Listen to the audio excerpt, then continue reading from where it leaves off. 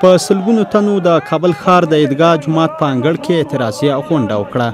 دغه اعتراض کوونکي د بلخ د ولایتي شورا د غړي آصف مهمند په ملاتړ راټول شوي او له حکومت نه د بلخ د والی د لیري کولو او د عدالت غوښتنه یې کوله. موږ عدالت غواړو په افغانستان کې تنها د محمد نور محکمه بلکې د همداسې په ټول افغانستان کې مسلط دي دې باید مخه ونیول شي.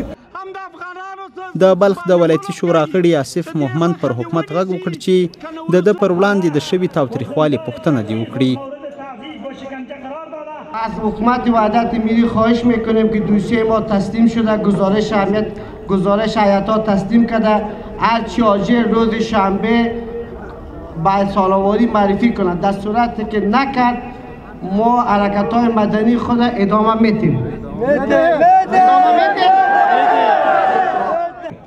د آصف مهمند په خبره دی د تیرې دوشنبې په شپه د بلخ په هوایي ډګر کې د والی عطا محمد نور د کسانو لخوا نیول شوی او د هغه کور ته وړل شوی او بیا وهل شوی او ټکول شوی دی.